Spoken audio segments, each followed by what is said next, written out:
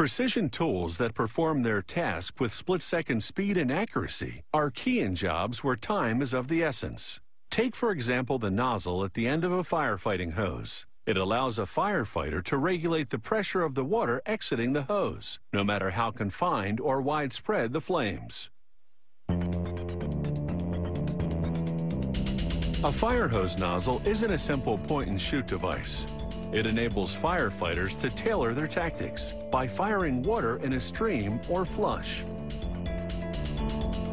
Production begins with a long aluminum tube. A saw slices off 6-inch pieces called blanks. Just one tube makes about 46 blanks. A robotic arm swoops down to transport them to a lathe.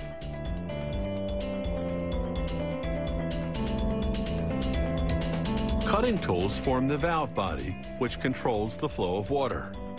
Then they rough up the surface, making it easier to grip.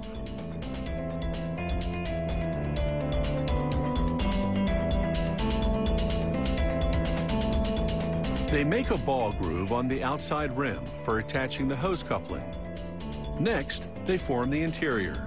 Technicians verify the inside shaping with computer imaging software.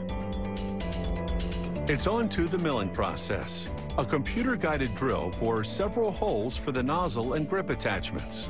Coolant washes away the metal chips and keeps the drill bit from overheating. The transformation from a blank to valve body is structurally complete. A laser now engraves the flow indication.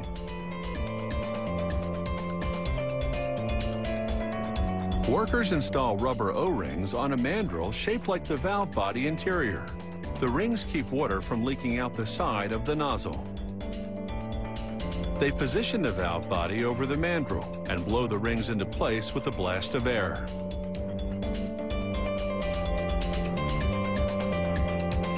Automated machines now mate the valve body to the nozzle's handle.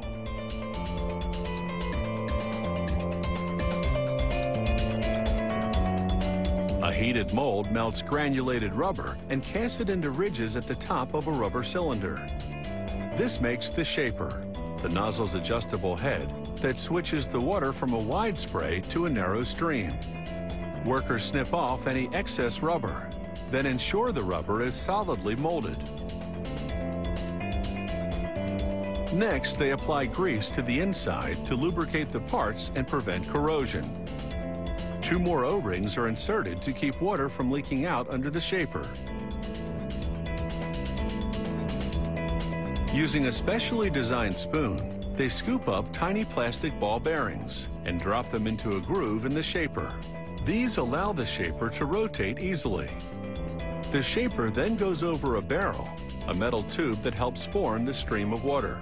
To attach it, they apply an adhesive to the threads on the shaper's base, then slide the part into place.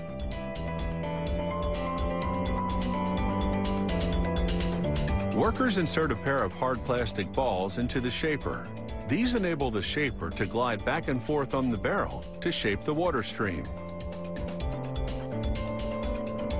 Now it's time to build the sub-baffle, the nozzle component that controls water pressure. First, they insert a pressure regulation spring into the baffle body. Then snap on a knob which changes between standard water pressure and low pressure. The whole device slides directly into the barrel.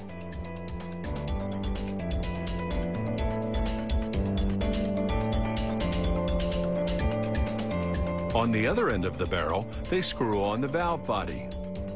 A rotating wheel simplifies this process.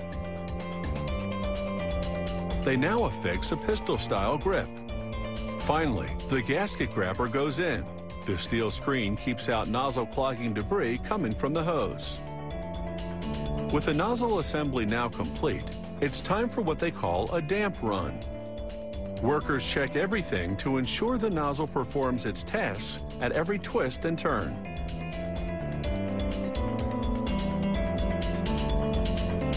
From the old-fashioned nozzle to the modern variety that comes in an assortment of flows, pressures, and sizes, the evolution of the fire hose nozzle is undoubtedly a lifesaver.